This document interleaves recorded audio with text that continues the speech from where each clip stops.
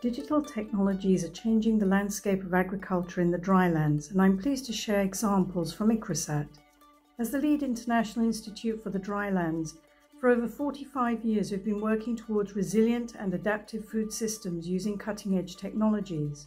From germplasm to field trials, our crop breeding process is 100% digitalized. Online data dashboards disseminate research information. Mobile apps inform farmers and policymakers' decisions. Geographic information systems powered by satellite and artificial intelligence, use of systems modeling tools, value chain orchestration, and real-time plot monitoring have nudged our digital initiatives into the phygital realm. Everything is about data.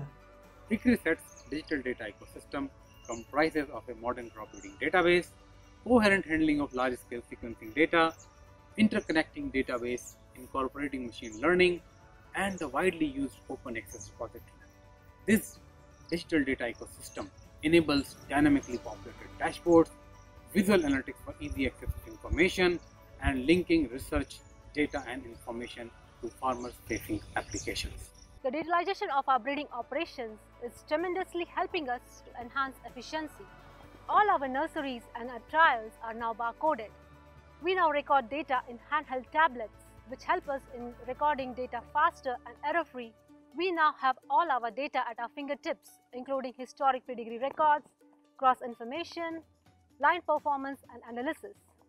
The digitalization of breeding operations has led to data-driven decisions to enhance selection accuracy and eventually increasing genetic gains of our breeding programs. ICRISAT Center of Excellence in Genomics and Systems Biology is at the forefront of generating and analyzing large-scale genomic data for creating knowledge, breeding applications, and training NARS partner. In the process of decoding genomes, large-scale germplasm characterization, and trait deployment, we have generated 53 terabases and analyzed more than 800 terabytes data. With the power of such large-scale data sets, our NARS partner have started to see the better varieties with higher yield and better nutrition in their field. Therefore, we are well prepared to collaborate and contribute genomics data research in context of one CGIAR. Geospatial tools guide the scientists working in dryland agri-food systems to make critical decisions. Geospatial analysis help the identify strategic locations for water structures, provide land use data and crop interventions, and identify areas for upscaling proven technologies. Satellite imagery coupled with the machine learning algorithms is equipping insurance agencies to take science-backed decisions.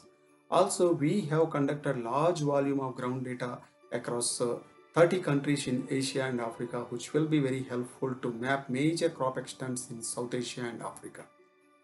To make informed decisions, we need data and metrics. ICRISAT has created and maintaining historic repository of socio-economic data related to food agriculture system at different scales, national, district, and household level. With the support of digital tech, we developed a one-stop shop of district level database for Indian agriculture and allied sector, which has data from 1966 to 2015 of about 1,030 variables and 11 million data points. As an activity leader, planning and putting together information from different partners in different countries is very stressful. But when we got Measure, we were able to reduce the amount of time that we needed for our national partners to plan their activities, and we would find all this information collated in one page. And Measure has allowed us to display data in a dashboard that shows the gender gaps that we have in our crops, in our legumes, in our cereals, in a dynamic and new way, and we really appreciate the speed at which we can do this. Before the introduction of Measure, we were using Microsoft Excel for planning and Microsoft Word for reporting.